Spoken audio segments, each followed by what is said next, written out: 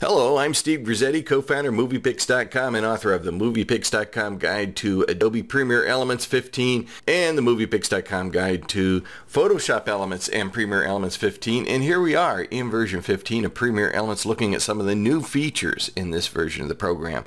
One of my favorite new features, and I think one of the most exciting, is a feature called video collage. Now, traditionally in video editing, when you produce what's called a multi-screen or a split screen effect, you have to build several tracks of video and you have to crop them and position them. This tool makes it very, very simple to create a split screen or a multi-screen effect. Go over to the Create button here in the upper right of the program and select Video Collage. Now in Video Collage, if you look on the right, you see that you have a number of templates. Templates for as few as 3 or as many as, let's go down to the bottom here, or as many as 7 videos on screen at the same time. So you got a nice variety, and you can see they come in a variety of patterns and shapes and designs. Let's go ahead and select this one, and you can either select it and click Apply or just double click on it. And you see it's this simple. You have a grid and all you need to do is add video to it. So let's go to the media bin here and we'll select the option to add media from files and folders. Just grab a couple of videos at random here and we'll click open, and they're added to my project and I can just drag them in. It's this simple. Just drag them in from the media panel into each of these grids. Now you notice once they're inside a grid or a square, you have some options. So as I've got this particular grid activated right now, or this particular square, you see if I hover over to the center, I can adjust how the video centers there inside the square. I can also adjust how zoomed in or zoomed out it is with this little slider. You see we also have options here in the upper right hand corner. Sometimes this shows up in the upper left. When you select a grid, it all depends on wherever it fits on the screen, and that gives us some additional options.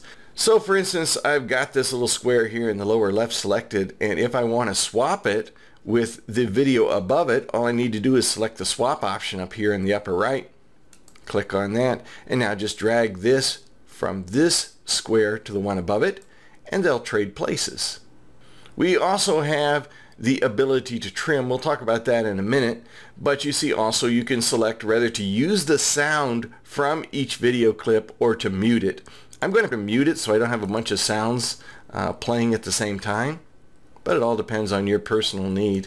There we go, I've muted them all. And now you notice you have, in addition to grid templates up here in the upper right, you also have the options for playback settings. When I select that, I have the option of either playing one of these squares at a time, in other words 1, then 2, then 3, or playing them all together. Now if I play them one at a time, no problem, they can be of any length, and if I select that option and click on preview, you see what happens is the program will generate a preview. It's going to drop in each of those videos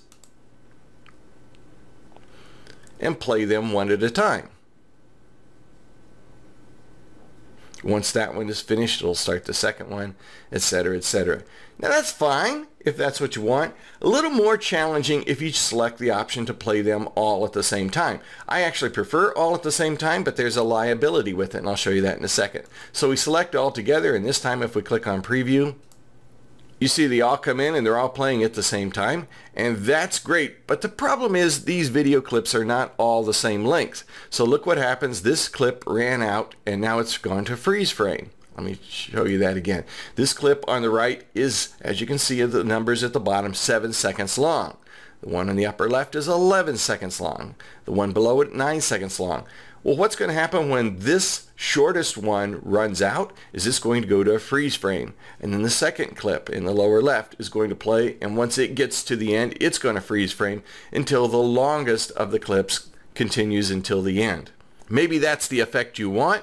If not, all you need to do is trim them so that they're all the same length. So I'm going to start with the longest clip here and just select the trim option, and that opens up something that looks like the clip monitor, and I can just drag in on either side here to make a shortened version of the clip. And you notice down here in the lower right hand corner, I'll show you what the final duration of the clip is. We want it to be 7 seconds. There we go.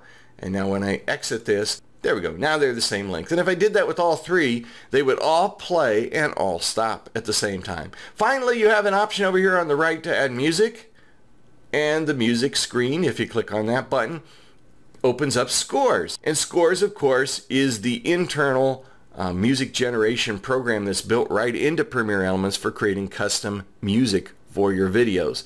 So you can create that and then export and share. You can either save it back to your timeline or export and share it as a separate video, or you can send it directly up to YouTube, Facebook, Vimeo, whatever you'd like to do. A lot of great options, but as you can see, a very easy to use tool and a welcome addition to version 15 of Premiere Elements.